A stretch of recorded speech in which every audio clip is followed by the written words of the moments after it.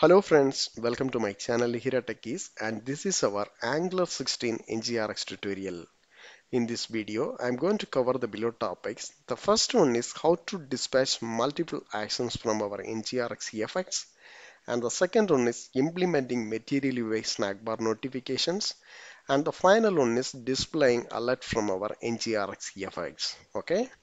So in my previous videos, I have explained how to handle this put post delete request from our NGRX effects using this black screen example. Once the action is completed, we are updating latest value into our black screen. Okay. For the example purpose, if I am changing this into 16, once I saved, see, so the latest value automatically reflected in our listing screen. Okay. At the same time, we have to notify the user by displaying the alert message. Okay. If we are receiving success response, we can say the particular action is completed successfully. Similarly, for the error scenario, we have to provide the complete error information. Let me start the implementation. So as I mentioned, I'm going to use this material UI snack bar. So let me import the required model from our material model. So the component name is snack bar. Okay. And the model is match snack bar model. Okay, we have done the first step. Next, let me go to the effects side. So in this effects, I'm going to create a new function for showing these snack bar notifications.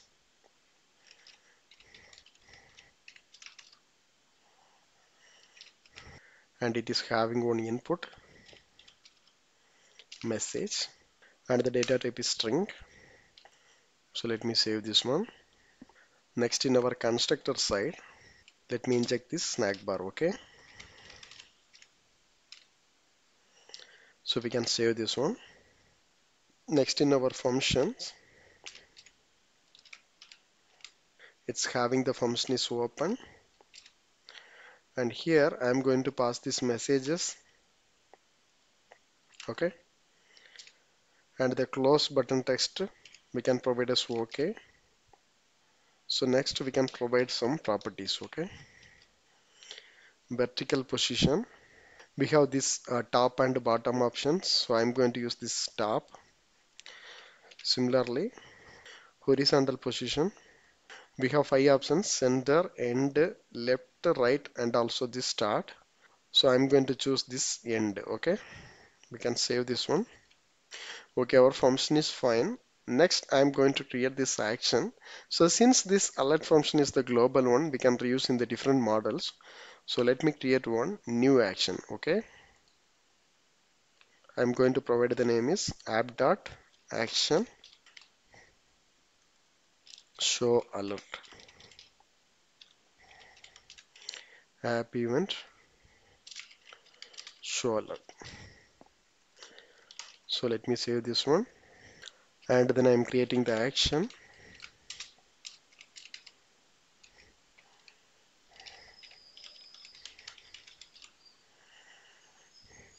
Using this create action, I'm going to use one drops message. Okay. And the data type is string only. Similarly, I'm going to create one empty action.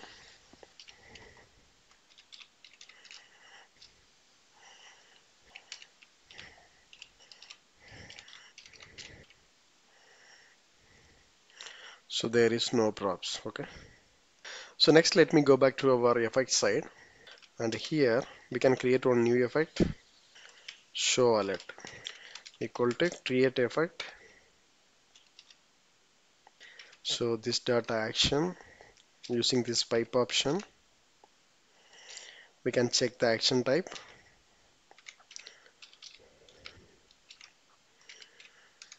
Show alert.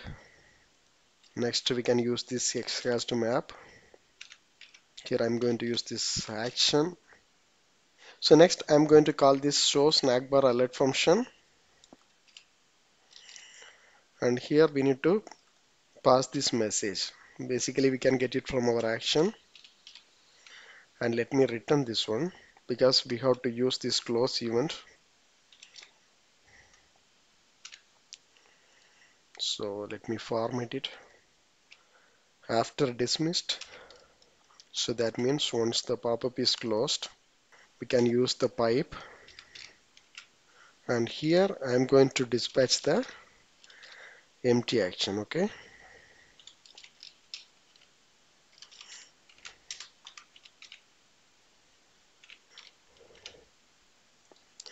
so let me format this one. Okay, this is fine. So next let me take this update effect. So in this update effect, initially we are checking this action. Once this is the update block, we are calling our services. From these services, we can expect two kind of response. Okay, one is the success and another one is the failure. So in this success scenario, I am dispatching this update block success. So using that, the latest value reflected in our store. Okay, and hereafter we have to dispatch one more action, that is our show alert. Okay, so what I'm going to do, let me return this show alert, and this is expecting this message. I can provide like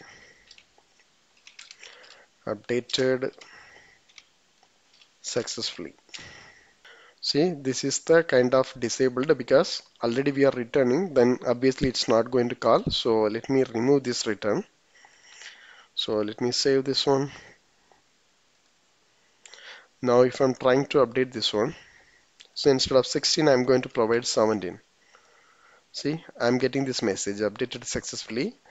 At the same time, the value is not reflected here. So if I'm refreshing the screen, I will get the latest data. So that means, so actually it is dispatched only one action, that is our show alert. This action is actually not dispatched. For dispatching more than one actions, we have to use the switch map option. Okay. So this switch map also belongs to our RxJS. So let me import it manually. Switch map. Okay.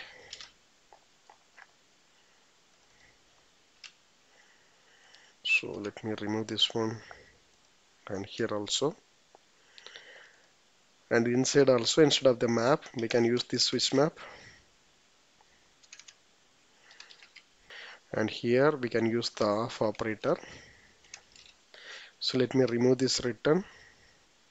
And here also, here we have to use this comma separator. And in this failure scenario also, we can dispatch the same alert. So let me remove this one. Because in this failure point of view, we have to provide the notification, that is more than enough. Update failed due to, we can provide the exact reason.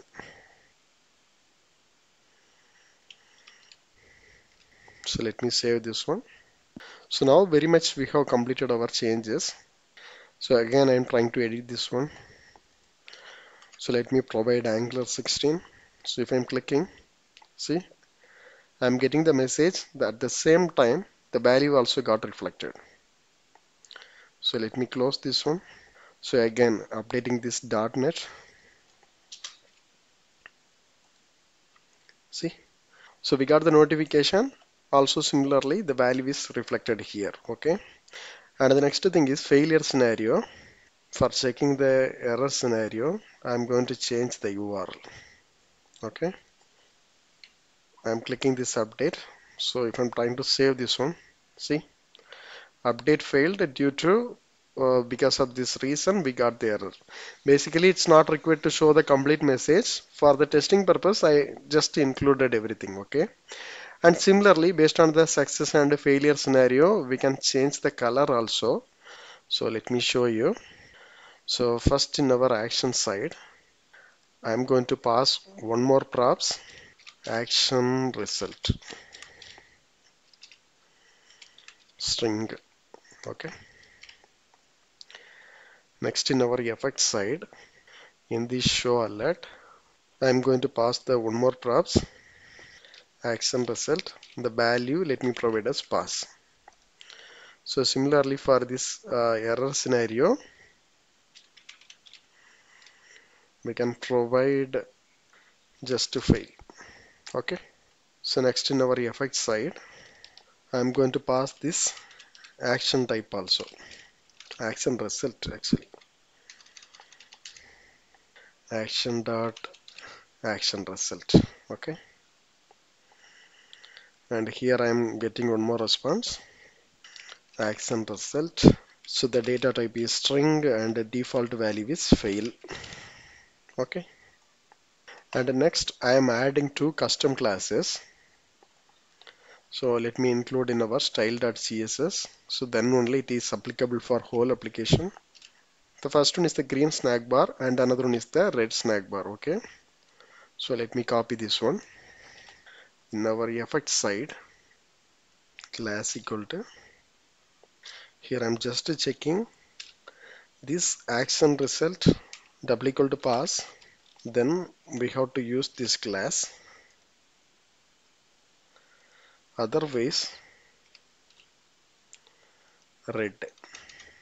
Okay. Next in this property side, we already fixed the position. So similarly, I'm going to use this panel class. I'm going to pass this class. Okay. So let me verify this function. So now if I'm trying to edit this one, if I'm saving, see, we got the failure situation. So our button is in the red color. Okay. At the same time, if I'm changing the correct URL,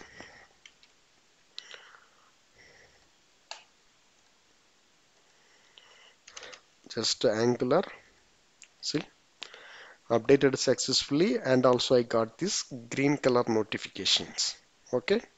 Okay, this is fine. And the next thing is automatically closing this notification. Okay. So in this current scenario, I just to open these notifications.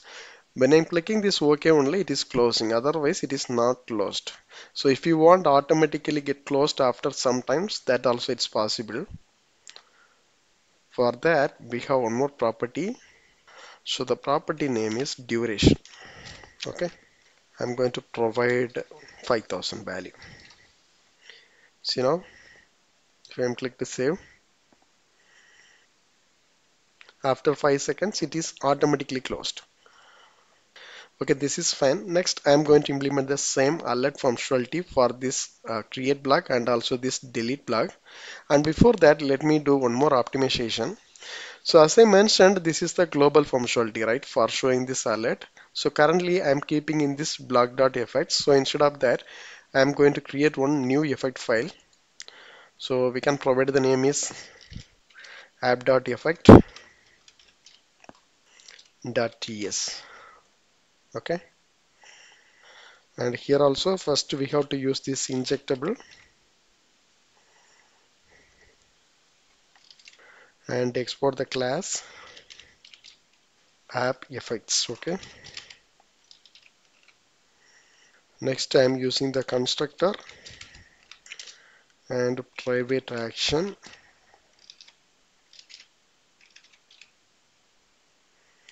This action, and next we have to inject our snack bar.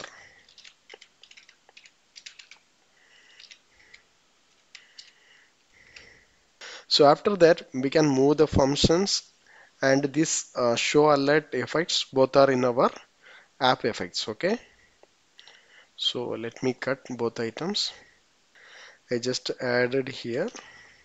So let me format this one. And we are getting some error. So look like we have to import everything once again. So the first one is create effect. Then this pipe. Pipe belongs to our RxJS only.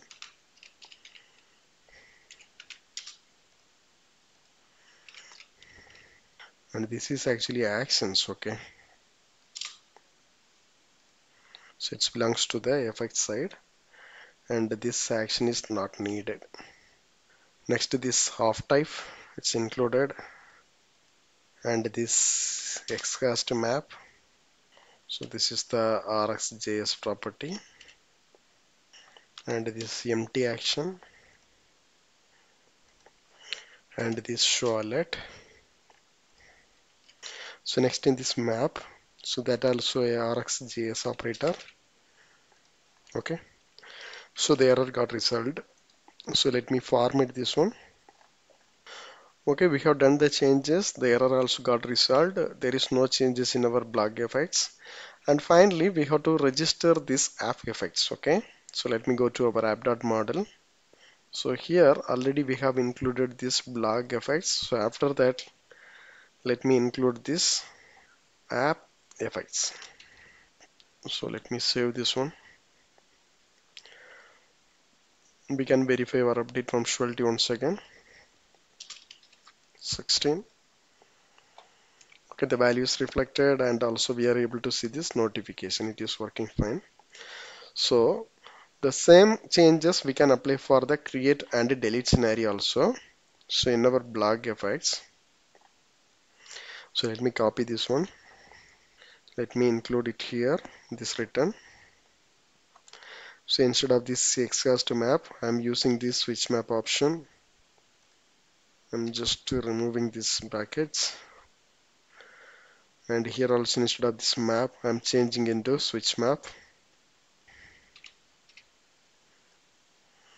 Removing this return and the next one also. Okay, this is fine. Okay. And this message created successfully. This is the pass response. Okay. So in this failure scenario also, I am dispatching this show alert. File to create blog.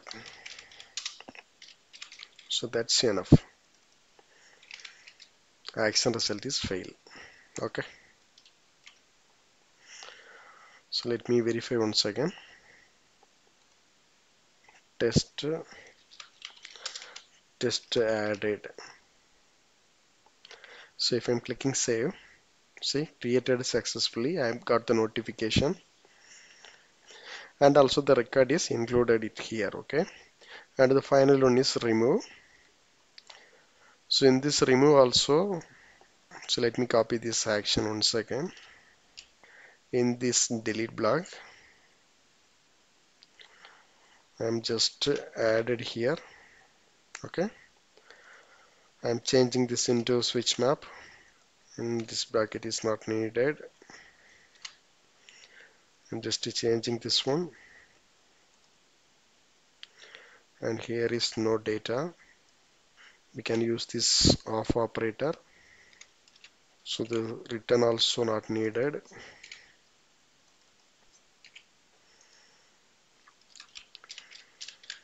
Removed. And in this failure scenario, failed to remove. So let me save this one. So if I'm trying to remove this one, so removed successfully and also it is automatically reflected here. So next one. Okay, this is fine. So finally we can do one more testing. Just creating one new record. .NET.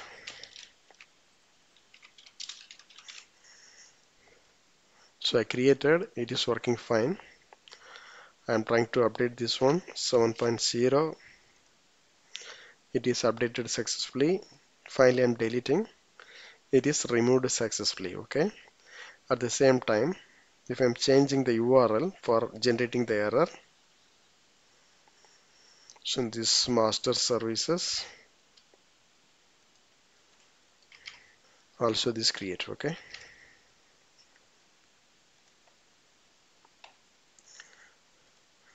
Again I'm providing this .NET. If I clicked, see, failed to create the block. Failure message. If I'm trying to update failed because of this some reasons. And similarly, if I'm trying to remove also, failed to remove. Okay. So this is the way we have to handle our notifications and alert in our effects. So now we are in the end of the video. Still, if you have any doubts or clarifications, please post in the comment box. And also please don't forget to subscribe my channel. So in my next video, I'm going to explain how to include the loading spinner. Okay. Thank you. Thanks for watching.